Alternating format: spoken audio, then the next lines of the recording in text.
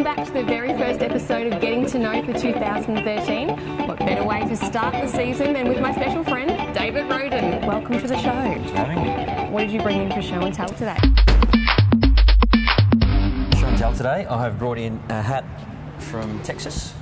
So this hat here that my parents brought from Texas is about my sister. So my younger sister, she got a scholarship when she was 18 to Texas Odessa to play college basketball over there. So she's been over there since she's 18 and she's 25 now, and she's still over there playing basketball and doing a bit of coaching. Have you gone to visit her? Oh, I haven't yet. Okay. Because they've been pretty busy the last few years with the kids and everything, but yeah, we plan to go when the kids get a bit older. And so you've got one sister. Who else is in your family? I've got 3 sisters. So I've got 2 older sisters, younger brother, younger sister. So the youngest one.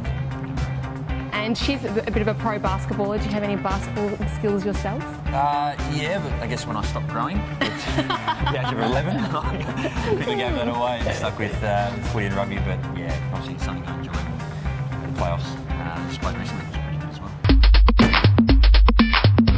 Dear Rod, we've got some questions from our Facebook, Twitter and Excellent. Instagram pages. Let's do it. First up, we have Lauren. Where did you learn to dance and who is your best friend at the club? I learned how to dance. I guess growing up in Fijian culture,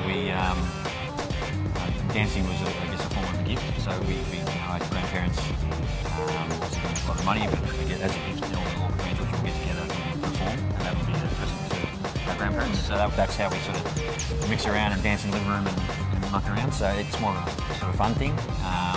And best friend at the club would probably have to be Aaron David. So he's a similar age to me. Both got some young children and probably get along quite well. Very good. And our final question from Kay Dawson84, haven't got her real name. What makes you laugh the most? Who makes you laugh the most at the club? Oh, there's a couple of guys. I think Gorney, Jimmy Magna is very funny, but I guess the funniest I see, he's got a very good sort of personality, got a Colin Garland. Yes. He's hilarious. I think he's the funniest bloke. He doesn't get much credit, I guess, around the boys. And a lot of boys get flack, but I honestly think he's by far the funniest bloke.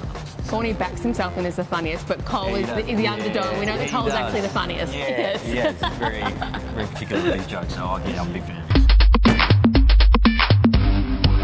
his. Now, D-Rod, I have been doing a bit of research. I've been speaking to Carla, your lovely wife, and she has told me about your childhood. First of all, I'll share with you this photo. Remember this? I do. Yeah, this is a photo, I think, first day kindergarten, I think. Yeah, Mum tells me about it anyway. I don't know too much about it. The fro is definitely going on. That's when Mum was in control of my hair. Yes. The first, I guess, 12 to 14 years of my life. But and the other funny story that Carla shared with me, that when you were a toddler, you were a bit hesitant to crawl. Your mum and dad thought that you were a bit lazy, in fact, and they were getting a bit nervous. So they took you down to the beach to encourage you to move your legs. They buried you waist deep in the sand, and as the tide came in, as a toddler, this distressed you a little bit. So you kick your little legs to learn how to get out. And that's how you first learnt to crawl. Do you remember this? I don't remember it, but yeah, Mum tells me about it all the time. It's a Fijian thing that I think I was quite large as a little boy. And it took me a little while to walk. So what they do with them is, yeah, they bury them in the sand just off the shore. And then I guess when the waves come in, it scares the little kids, and they just pump their legs and builds the strength up in their legs, and I think they do it for a few days, and then I guess after that they get to start walking and getting strength in your legs. So. And they were close by in case anything went wrong. They were ready to say yes, yes. Well, I hope so. Declare that. Carla referred to it as high strength performance training, Fiji style. That's exactly right. Yes. Couldn't say better myself. And she said that's why you've got quite large quads now from all that training. Well, I think it is. I think that's where the strength comes from. So yeah, I'd probably thank Mum and Dad, but thanks Mum and Dad for that. Probably would have been pretty distressed, but thank you.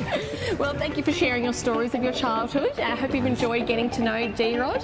And next week we'll have another person on Getting to Know, so you can tune into Facebook, Twitter and Instagram to ask that person a question. See you next week.